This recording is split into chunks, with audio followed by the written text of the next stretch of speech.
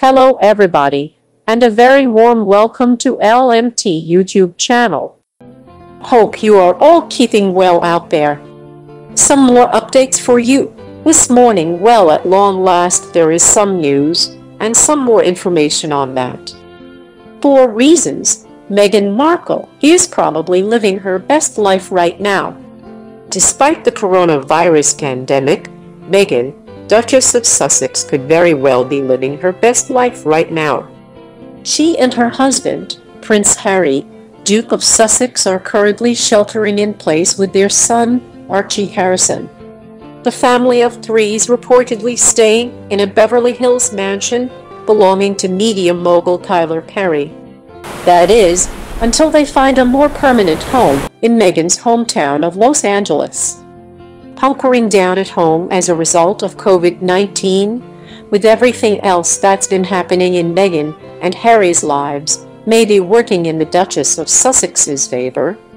Remember, the couple secretly relocated from Canada after officially stepping down as senior members of the British royal family at the end of March 2020.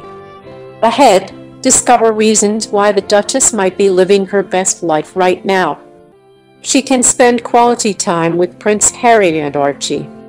Having to stay at home frees up a lot of time for Meghan. On her now defunct blog, The Tick, she once said she likes to keep busy. What now? COVID-19 has forced her to slow down a bit. As a result, she has more time to hang out with Harry and Archie. In honor of Archie's first birthday on May 6, 2020, the couple shared an adorable video of Meghan and Archie reading a book. We'd venture to guess the Duke and Duchess of Sussex have been spending a lot of their time at home bonding with Archie. Meghan Markle doesn't have to deal with the press. An added bonus of being holed up at home is that Meghan doesn't have the paparazzi following her every move. Ever since she started dating Harry, she's had ups and downs and faced intense scrutiny. And she's been vocal about the toll it has taken on her. The Duchess of Sussex may be happy to stay at home during COVID-19 simply because it means some time without the press. She can focus on giving back to the community. Meghan has a long history of giving back. Years before she started dating Harry, she'd been involved with various charities. While at home, the Duchess of Sussex has helped her local community. She and Harry have been seen delivering meals to Los Angeles residents and other non-profit organizations. It's likely been great for Meghan to focus on what's important to her. After all, wanting to give back and change the world is what she and Harry bonded over on their first date. Meghan Markle has more time to cook. The Duchess of Sussex has long been a foodie.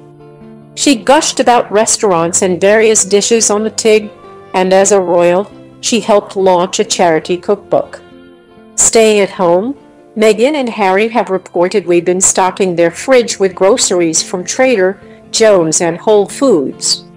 Without the services of a chef, the Duchess of Sussex has supposedly been whipping up a lot of their meals. And judging by her longtime love of food and cooking, Meghan could very well be loving the extra time in the kitchen.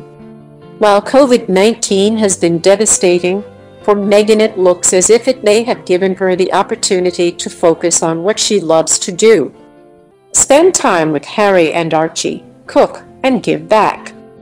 Another analysis. This is why Kate Middleton feels trapped over Meghan and Harry.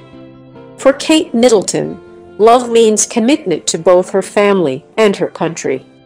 Yet, while the Duchess of Cambridge knew "I do" meant she would one day be queen, she never expected Meghan Markle and Prince Harry's decision to step back from their duties as senior members of the royal family would alter her own responsibilities so drastically.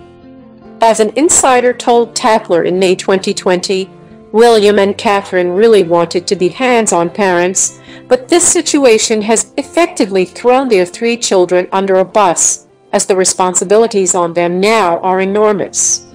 The source also claimed Kate is furious about the larger workload.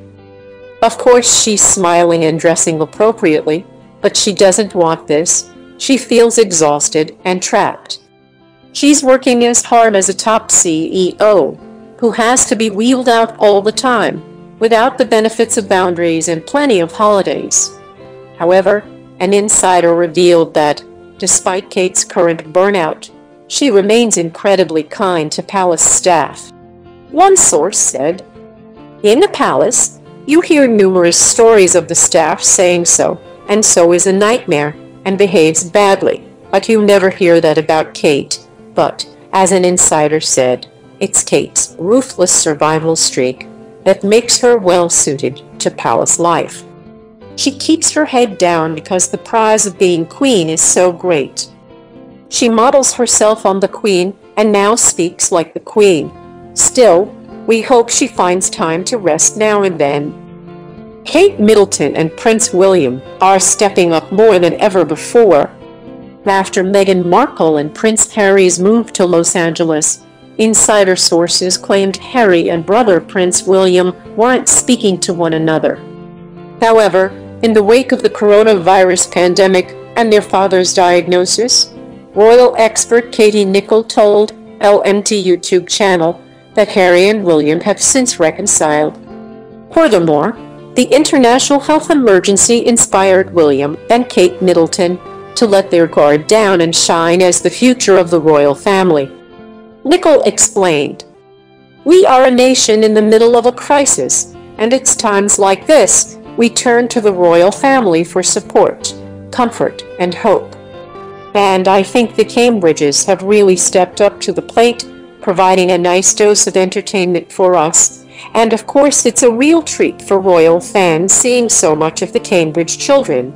It's uplifting for Britain, particularly for royalists, to see what the future of the royal family is going to look like.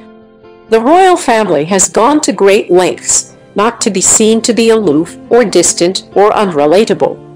William and Kate have even taken their royal duties digital, thanks to video chat technology. Together, the Cambridges called bingo numbers for the elderly residents of Shire Hall Care Home. William also spoke with healthcare workers to shine light on the social care sector and the positivity that comes out of this horrendous time.